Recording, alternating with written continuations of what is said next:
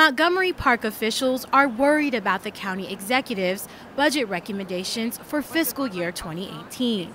County Executive Ike Leggett is calling for $4.3 million less than requested. This year, our recommended budget by our planning board for fiscal year 18 was a little bit over $97.5 million. Park officials contend that the recommended budget levels may force a cutback in services and special projects. Enhancement to our ball fields and our urban parks and our trail program.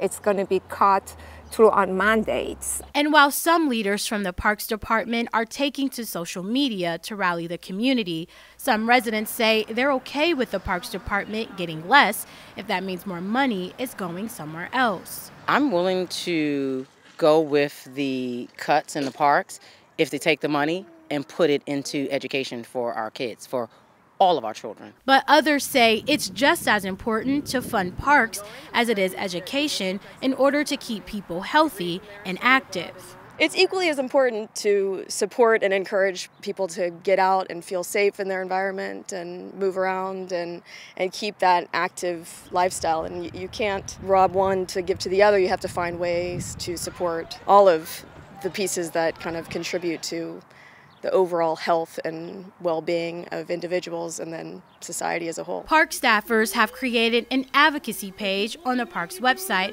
as a how-to guide for residents to voice their concerns of the park's recommended budget to the county executive and county council. The county council will hold work sessions starting April 17th to discuss changes to the proposed budget and must approve a budget by June 1st. In Silver Spring, I'm Mitty Hicks for my MC Media.